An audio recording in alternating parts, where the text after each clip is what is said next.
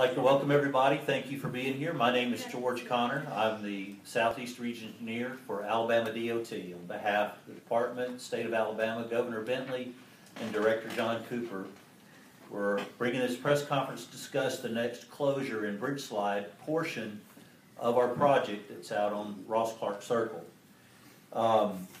This project is a $6.99 million project. We are in the final stretches of that, and we've had one successful bridge slide, and we're about to start the other.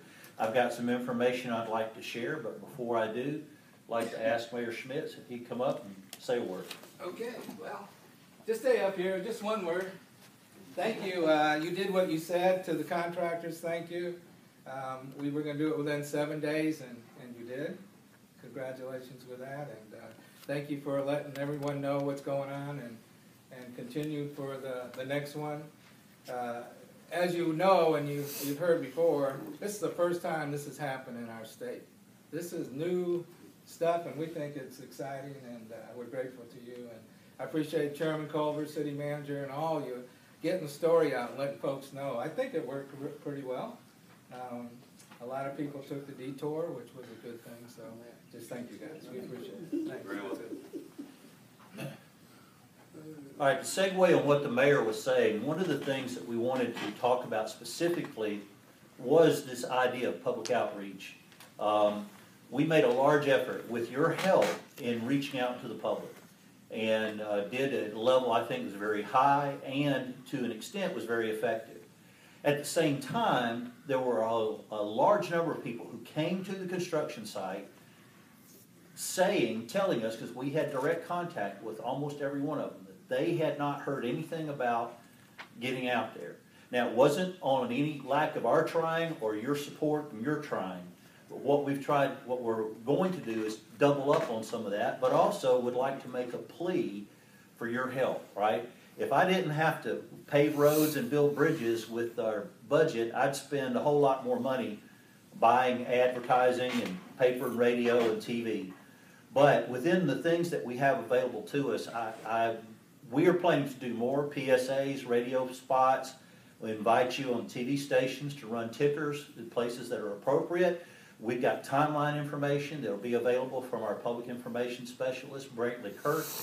But I also solicit your input, your suggestions, your ideas about how to get that done. You're in the communications business, I'm in the engineering business, and so I need the help of experts, and that's who you are. So if you would help us with that, if you have a suggestion, we absolutely solicit your input and would love to have that. We know we're not going to reach every single person, but I believe, based on the numbers we saw at the last slide, that we could do a better job of reaching more people than we did. We did a really good job. We're very pleased with the last couple of weeks, but we're trying to reach a higher mark and do a better job with that. Some of the things that I want to review just briefly from about the project in general. As the mayor said, this is the first time we're doing this in the state of Alabama, where we're sliding a bridge into place. We did that last week, and it was a great success. By contract, had 7 days to get it done, and they got that done early. One thing I want to stress is, just like commercials where they talk about selling you stock tips, past performance is not a guarantee of future success. Because he did that a certain way the first time doesn't mean that the second time will be the same length of time. We need to plan on, and everybody that's listening to this message needs to plan on the full closure time of 7 days. Our schedule is going to be the same as what we had last week. We had a single lane closure that's going to start this Wednesday. They're going to close the outside lane and begin excavation. So the inside, I said outside, erase all that, and every time I said outside, say inside. But on the inside circle for the northbound traffic, they're going to close the lane that's to the driver's right, and they'll start excavating. And when they do, it'll be a single lane from Wednesday until Friday at 6 p.m. Friday at 6 p.m., they're going to close the roadway completely from Fortner to Bauman. Businesses that are on that side of the circle, on the inside, will be able to be accessed. We've verified that there will be ways to do that. When barricades are in place, people are staffing those barricades 24 hours and they're able to do it. Now, some of that access may be by going around the detour.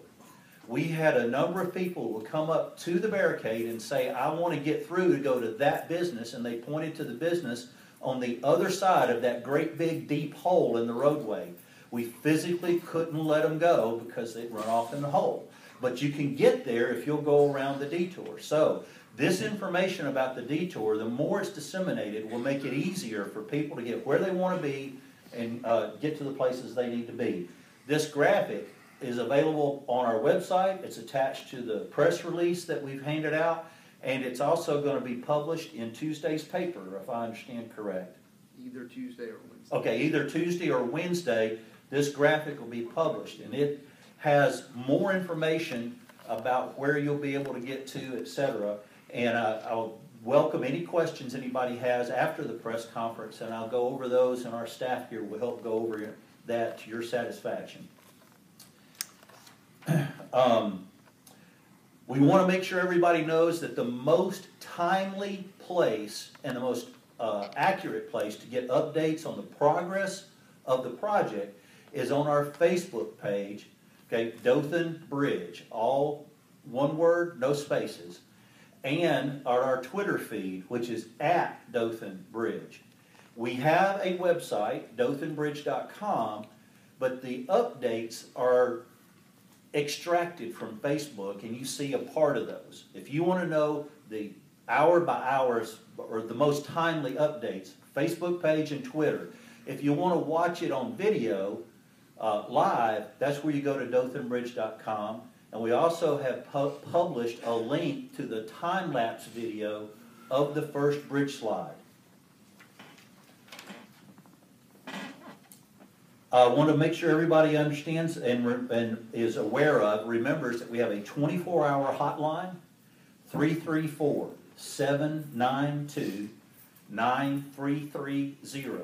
Again, 334-792-9330 is a 24-hour hotline where if there is an issue with the project, you can call that number and somebody will take that information and make sure it gets to the right person. And, as always, you can post those same questions or comments or inquiries on Facebook, and those are monitored also and are responded to quickly.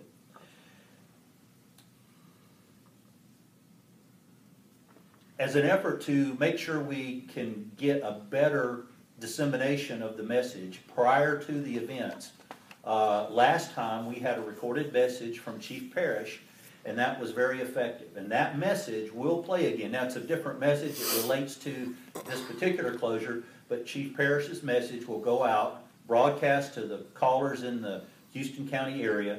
In addition, there will be a second recorded message from Sheriff Valenza, and that second message will go out, and that'll help us with our